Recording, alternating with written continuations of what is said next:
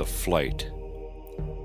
An angel of God took Moses to a distance of 40 days' journey from Egypt, so far off that all fear was banished from his mind. Indeed, his anxiety had never been for his own person, but only on account of the future of Israel. The subjugation of his people had always been an unsolved enigma to him. Why should Israel, he would ask himself, suffer more than all the other nations? But now that he was initiated in the tale-bearing and backbiting that prevailed among the Israelites, he asked himself, does this people deserve to be redeemed? The religious conditions among the children of Israel were such at that time as not to permit them to hope for divine assistance. They refused to give ear to Aaron and the 5 sons of Zerah, who worked among them as prophets, and admonished them to the fear of the Lord. Pharaoh abused them more and more oppressively until God had mercy on them and sent Moses to deliver them from slavery. After his successful escape from the hands of the hangman, Moses had no idea that a royal throne awaited him. It was nevertheless so. A war broke out at this time between Ethiopia and the nations of the east that had been subject to it until then. Kykenos, the king, advanced against his enemy with a great army. He left Balaam and Balaam's 2 sons, Janes and Jambres, behind to keep guard over his capital and take charge of the people remaining at home. The absence of the king gave Balaam the opportunity of winning his subjects over to himself, and he was put on the throne, and his 2 sons were set over the army as generals. To cut Kykenos off from his capital, Balaam and his sons fortified the city, so that no one could enter it against their will.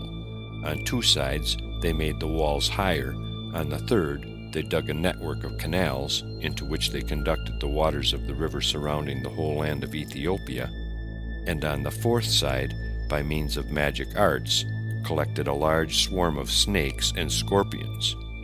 Thus no one could depart, and no one could enter. Meanwhile, Kykenos succeeded in subjugating the rebellious nations. When he returned at the head of his victorious army, and saw the high city wall from afar, he and his men said, "The inhabitants of the city, seeing that the war detained us abroad for a long time, have raised the walls and fortified them, that the kings of Canaan may not be able to enter." On approaching the city gates, which were barred, they cried out to the guards to open them. But by Balaam's instructions, they were not permitted to pass. A skirmish ensued, in which Kykenos lost 130 men. The next day the combat continued, the kings with his troops being stationed on the banks of the river. This day he lost 30 riders, who, mounted on their steeds, had attempted to swim the stream. Then the king ordered rafts to be constructed for the transporting of his men. When the vessels reached the canals, they were submerged, and the waters, swirling round and round, as though driven by mill wheels, swept away 200 men, 20 from each raft. On the 3rd day, they set about assaulting the city from the side on which the snakes and scorpions swarmed, but they failed to reach it, and the reptiles killed 170 men. The king desisted from attacking the city, but for 9 years he surrounded it, so that no one could come out or go in. While the siege was in progress, Moses appeared in the king's camp on his flight from Pharaoh, and at once found favor with Kykenos and his whole army. He exercised an attraction on all that saw him, for he was slender like a palm tree, his countenance shone as the morning sun, and his strength was equal to a lion's. So deep was the king's affection for him that he appointed him to be the commander-in-chief of his forces. At the end of 9 years, Kykenos fell to a mortal disease, and he died on the 7th day of his illness. His servants embalmed him, buried him opposite the city gate toward the land of Egypt, and over his grave they erected a magnificent structure, strong and high. On the walls they engraved all the mighty deeds and battles of the dead king. Now, after the death of Kykenos, his men were greatly grieved on account of the war. Each said to the other, "Counsel us, what shall we do at this time? We have been living in the wilderness away from our homes for 9 years. If we fight against the city, many of us will fall dead, and if we remain here besieging it, we shall also die. For now all the princes of Aram and of the children of the east will hear that our king is dead, and they will attack us suddenly, and fight with us until not a remnant will be left. Now therefore, let us go and set a king over us, and we will remain here besieging the city until it surrenders." They could find no one except Moses fit to be their king. They stripped off each man his upper garment and cast them all in a heap on the ground, making a high place on top of which they sat Moses. Then they blew the trumpets and called out before him, "Long live the king! Long live the king!" And all the people and the nobles swore to give him Adoniah for wife, the Ethiopian queen, the widow of Kaiknos, and they made Moses king over them on that day. They also issued a proclamation, commanding every man to give Moses of what he possessed. And on the high place they spread a sheet on which each one cast something, this one a gold nose ring, that one a coin, onyx stones, bdellium, pearls, gold, silver, and all in great abundance. Moses was 27 years old when he became king over Ethiopia, and he reigned for 40 years. On the 7th day of his reign, all the people assembled and came out before him, to ask his counsel as to what was to be done with the city they were besieging. Moses answered them and said, "If you will hear my words, the city will be delivered into your hands. Proclaim with a loud voice throughout the whole camp, 'So says the king. Go to the forest and fetch some young storks, each man one in his hand. And if there be any man that transgresses the word of the king, not to bring a bird, he shall die, and the king will take all that belongs to him. And when you have brought them, they shall be in your keeping. You shall raise them until they grow up, and you shall teach them to fly as the hawk flies.'"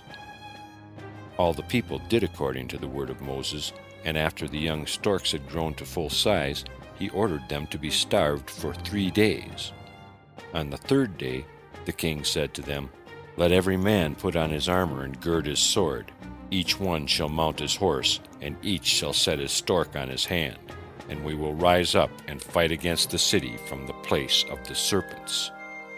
When they came to the appointed spot, the king said to them, "Let each man send forth his young stork to descend on the serpents." Thus they did, and the birds swooped down and devoured all the reptiles and destroyed them. After the serpents were removed in this way, the men fought against the city, subdued it, and killed all its inhabitants. But of Moses' people not one died. When Balaam saw that the city had fallen into the hands of the besiegers, he exercised his magic arts, which enabled him to fly through the air, and he carried with him his 2 sons, Janes and Jambres, and his 8 brothers, and they all took refuge in Egypt. Seeing that they had been saved by the king, and the city had been taken by his good counsel, the people became more than ever attached to him. They set the royal crown on his head, and gave him Adoniah, the widow of Kaiknos, to wife. But Moses feared the stern God of his fathers, and he went not into Adoniah, nor did he turn his eyes toward her. For he remembered how Abraham had made his servant Eliezer swear to him, saying, "You shall not take a wife for my son from the daughters of the Canaanites." He also remembered what Isaac did when Jacob fled before his brother Esau, how he commanded his son, saying, "You shall not take a wife from the daughters of Canaan, nor ally yourself by marriage with any of the children of Ham. For the Lord our God gave Ham the son of Noah and all his seed as slave to the children of Shem and Japheth forever." At that time Aram and the children of the east heard that Kaiknos, the king of Ethiopia, had died, and they rose up against the Ethiopians. But Moses went with a mighty army to fight against the rebellious nations, and he subdued them, first the children of the east, and then Aram. Moses continued to prosper in his kingdom. He conducted the government in justice, righteousness, and integrity, and his people loved and feared him.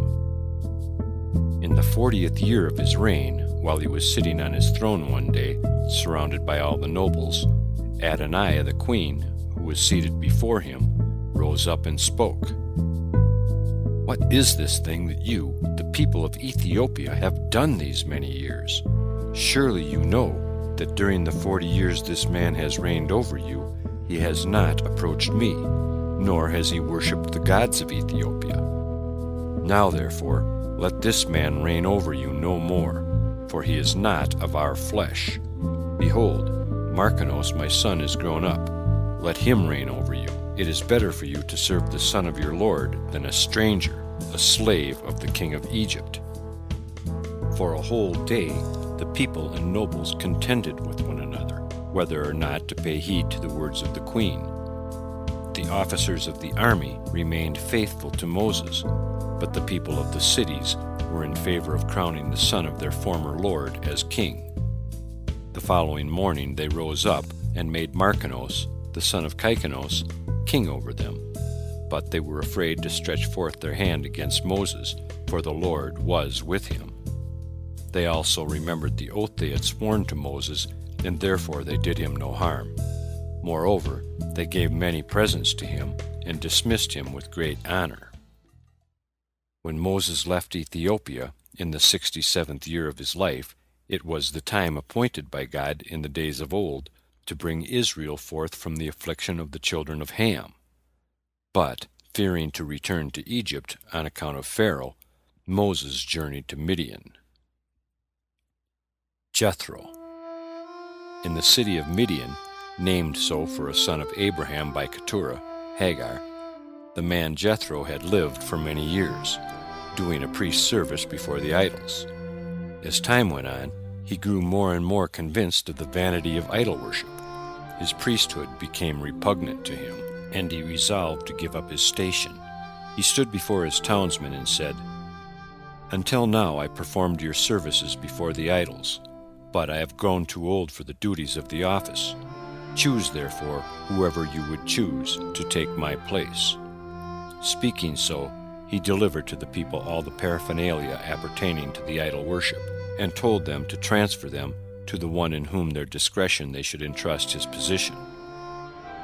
Suspecting Jethro's hidden motives, the people put him under the ban, and no one would venture to do him the slightest service. Not even would the shepherds pasture his flocks, and there was nothing for him to do but impose this work on his 7 daughters. Jethro's transformation from an idolatrous priest into a God-fearing man is conveyed by his 7 names. He was called Jether because the Torah contains an additional section about him. Jethro, he overflowed with good deeds. Hobab, the beloved son of God. Reuel, the friend of God. Heber, the associate of God. Putiel, he that has renounced idolatry. And Kenai, he that was zealous for God and acquired the Torah.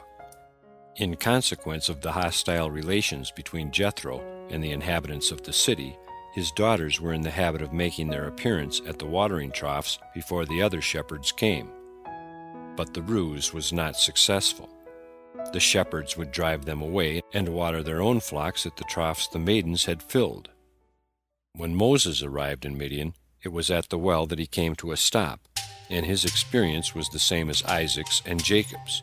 Like them, he found his helpmate there. Rebekah had been selected by Eliezer as the wife of Isaac while she was busy drawing water. Jacob had seen Rachel there first while she was watering her sheep, and at this well in Midian, Moses met his future wife Zipporah. The rudeness of the shepherds reached its climax the very day of Moses' arrival. First, they deprived the maidens of the waters they had drawn for themselves, attempted to do violence to them, and then they threw them into the water with intent to kill them. At this moment, Moses appeared, dragged the maidens out of the water, and gave the flocks to drink, first Jethro's, then the flocks of the shepherds, though the latter did not deserve his good services. True, he did them the service with but little trouble to himself, for he had only to draw a bucketful, and the water flowed so copiously it sufficed for all the herds. And it did not cease to flow until Moses withdrew from the well, the same well at which Jacob had met Rachel, his future wife, and the same well God created at the beginning of the world, the opening of which he made in the twilight of the first Sabbath eve. Jethro's daughters thanked Moses for the assistance he gave them, but Moses warded off their gratitude, saying, "Your thanks are due to the Egyptian I killed, on account of whom I had to flee from Egypt. Had it not been for him, I would not be here now." Moses marries Zipporah. One of the 7 maidens whom Moses saw at the well attracted his notice in particular, on account of her modest demeanor, and he made her a proposal of marriage. But Zipporah repulsed him, saying, "My father has a tree in his garden with which he tests every man that expresses a desire to marry one of his daughters, and as soon as the suitor touches the tree, he is devoured by it." Moses: "Where is the tree?" Zipporah: "It is the rod that the Holy One, blessed be He, created in the twilight of the first Sabbath eve, and gave to Adam. He transmitted it to Enoch, from him it descended to Noah, then to Shem, and Abraham, and Isaac, and finally to Jacob, who brought it with him to Egypt and gave it to his son Joseph. When Joseph died, the Egyptians pillaged his house, and the rod they took as part of their booty, and brought it to Pharaoh's palace. At that time, my father was one of the most prominent of the king's sacred scribes, and as such he had the opportunity of seeing the rod. He felt a great desire to possess it, and he stole it and took it to his house. On this rod the ineffable name is written, and also the 10 plagues that God will cause to visit the Egyptians in a future day. For many years it lay in my father's house. One day he was walking in his garden carrying it, and he stuck it in the ground. When he attempted to draw it out again, he found that it had sprouted and was putting forth blossoms. That is the rod with which he tries any that desire to marry his daughters. He insists that our suitors shall attempt to pull it out of the ground, but as soon as they touch it, it devours them." Having given him this account of her father's rod, Zipporah went home, accompanied by her sisters. Moses followed them. Jethro was not a little amazed to see his daughters return so soon from the watering troughs. As a rule, the chicanery they had to suffer from the shepherds detained them until late. No sooner had he heard their report about the wonder-working Egyptian than he exclaimed, "Perhaps he is one of the descendants of Abraham, from whom issues blessing for the whole world." He rebuked his daughters for not having invited the stranger that had done them so valuable a service to come into their house, and he ordered them to fetch him, in the hope that he would take one of his daughters to wife. Moses had been standing without all this time, and had allowed Jethro's daughters to describe him as an Egyptian without protesting and asserting his Hebrew birth.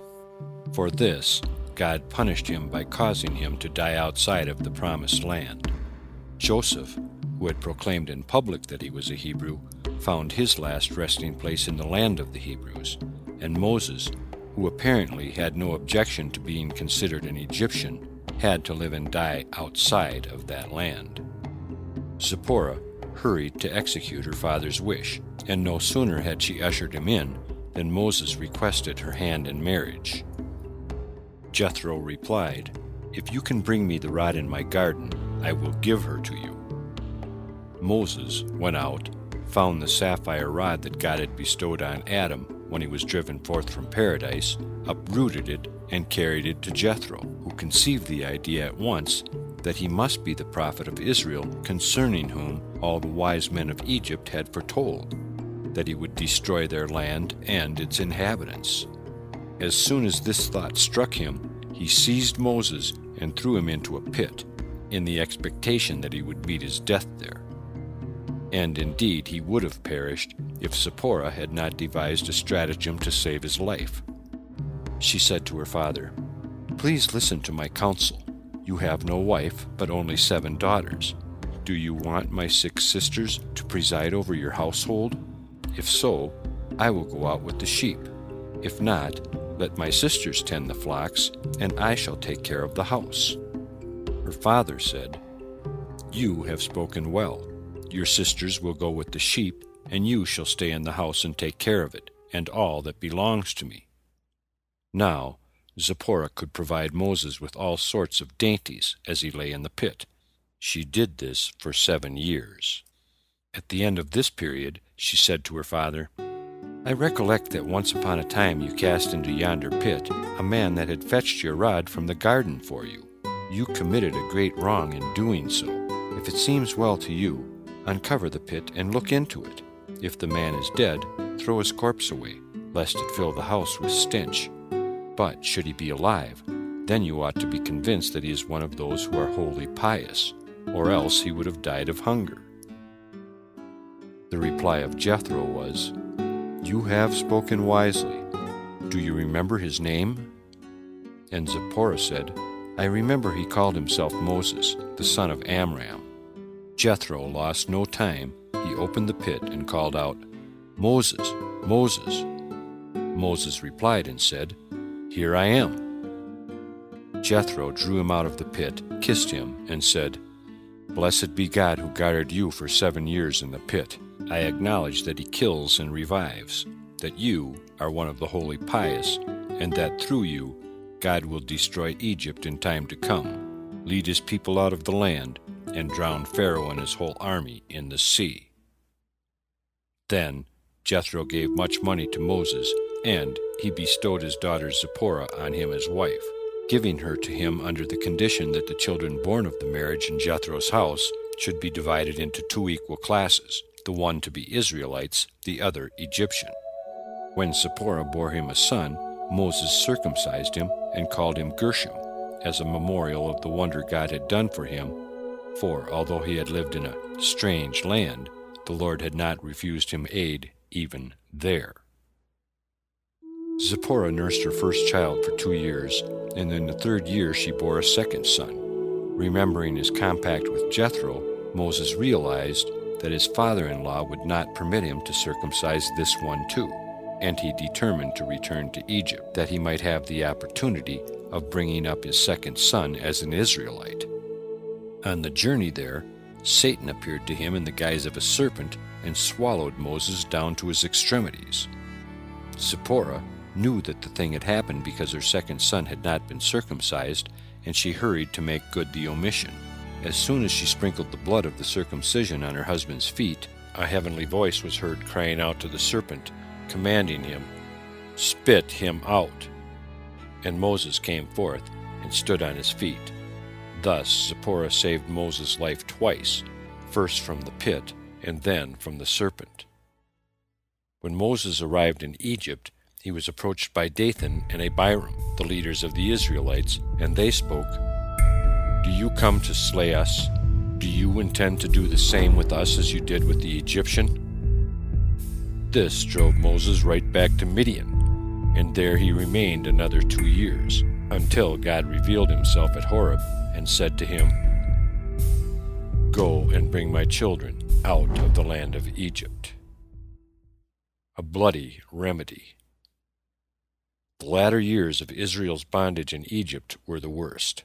To punish Pharaoh for his cruelty toward the children of Israel, God afflicted him with a plague of leprosy, which covered his whole body, from the crown of his head to the soles of his feet. Instead of being softened by his disease, Pharaoh remained stiff-necked, and he tried to restore his health by murdering Israelite children. He took counsel with his 3 advisors, Balaam, Jethro, and Job, how he might be healed of the awful malady that had seized him. Balaam spoke, "You can regain your health only by slaughtering Israelite children and bathe in their blood." Jethro, adverse from having a share in such an atrocity, left the king and fled to Midian. Job, on the other hand, though he also disapproved of Balaam's counsel, kept silence, and in no way protested against it. Wherefore God punished him with a year's suffering. But afterward He loaded him down with all the happiness of this life, and granted him many years, so that this pious Gentile might be rewarded in this world for his good deeds, and not have the right to urge a claim on the good things of the future life. In pursuance of the bloody advice given by Balaam, Pharaoh had his bailiffs snatch Israelite babes from their mothers' breasts and slaughter them. In the blood of these innocents he bathed. His disease afflicted him for 10 years, and every day an Israelite child was killed for him. It was all in vain. Indeed, at the end of the time his leprosy changed into boils, and he suffered more than before. While he was in his agony, the report was brought to him that the children of Israel in Goshen were careless and idle in their forced labor. The news aggravated his suffering, and he said, "Now that I am sick, they turn and scoff at me. Harness my chariot, and I will take myself to Goshen, and see the derision of the children of Israel show toward me." And they took him and put him on a horse, for he was not able to mount it himself. When he and his men came to the border between Egypt and Goshen, the king's horse passed into a narrow place. The other horses, running rapidly through the pass, pressed on each other until the king's horse fell, while he sat on it. And when it fell, the chariot turned over on his face, and also the horse lay on him. The king's flesh was torn from him, for this thing was from the Lord. He had heard the cries of his people in their affliction. The king's servants carried him on their shoulders, brought him back to Egypt, and placed him on his bed. He knew that his end had come, and the queen, Alpharanit, and his nobles gathered around his bed, and they wept a great weeping. The princes and his counselors advised the king to choose a successor to reign in his place, whoever he would choose from among his sons. He had 3 sons and 2 daughters by the queen Alpharanit, besides children from concubines. The name of his firstborn was Atro, the name of the second Adikam, and of the third Morion. The name of the older daughter was Bithiah, and the other Akuzit. The firstborn of the sons of the king was an idiot, precipitate and heedless in all his actions. Adikam, the second son, was a cunning and clever man, versed in all the wisdom of Egypt, but ungainly in appearance, fleshy, and very short. His height was a cubit and a space, and his beard flowed down to his ankles. The king resolved that Adikam should reign in his place after his death. When this second son was only 10 years old, he had given him Gedidah, the daughter of Abilat, to wife, and she bore him 4 sons. Afterwards, Adikam went and took 3 other wives, and begot 8 sons and 3 daughters. The king's malady increased on him greatly, and his flesh emitted a stench like a carcass cast into the field on a hot summer day. When he saw that his disorder had seized on him with a strong grip, he commanded his son Adikam to be brought to him, and they made him king over the land.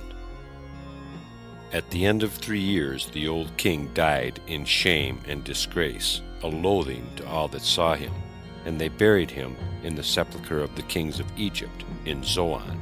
But they did not embalm him, as was usual with kings, for his flesh was putrid, and they could not approach his body on account of the stench, and they buried him in haste. Thus the Lord repaid him with evil for the evil he had done to Israel. And he died in terror and shame after having reigned 94 years. Adikam was 24 years when he succeeded his father, and he reigned 4 years. The people of Egypt called him Pharaoh, as was their custom with all the kings, but his wise men called him Akuz, for Akuz was the word for shorty in the Egyptian language. Adikam was exceedingly awkward and undersized. The new Pharaoh surpassed his father Malol and all the former kings in wickedness, and he made the suffering on the children of Israel even worse. He went to Goshen with his servants and increased their labor. He said to them, "Complete your work each day, and let not your hands slacken in the work from this day forward, as you did in the day of my father." He placed officers over them from amongst the children of Israel, and over these officers he placed taskmasters from among his servants. And he put before them a measure of bricks, according to the number they were to make day by day. And whenever any deficiency was discovered in the measure, the taskmasters of Pharaoh would go to the women of Israel and take their infants from them, as many as the number of bricks lacking in the measure. And these babes they put into the buildings instead of the missing bricks. The taskmasters forced each man of the Israelites to put his own child in the building. The father would place his son in the wall and cover him over with mortar, all the while weeping, his tears running down on his child. The children of Israel sighed every day on account of their dire suffering, for they had thought that after Pharaoh's death his son would lighten their toil. But the new king was worse than his father, and God saw the burden of the children of Israel and their heavy work, and determined to deliver them. However, it was not for their own sake that God resolved on deliverance of Israel, for they were empty of good deeds, and the Lord knew that once they were redeemed, they would rise up against him, and even worship the golden calf. Yet he took mercy on them, for he remembered his covenant with the fathers, looked on their repentance for their sins, and accepted their promise to fulfill the word of God after their going forth from Egypt, even before they should hear it. After all, the children of Israel were not wholly without merits. In a high degree they possessed qualities of extraordinary excellence. There were no incestuous relations among them, they were not evil-tongued, they did not change their names, they clung to the Hebrew language, never giving it up, and great fraternal affection prevailed amongst them. If one happened to finish the quota of his bricks before his neighbors, he was in the habit of helping the others. Therefore God spoke, "They deserve that I should have mercy on them, for if a man shows mercy to another, I have mercy on him." Next, the faithful shepherd. End part 40 of 95, TheLegendsOfTheJews.com.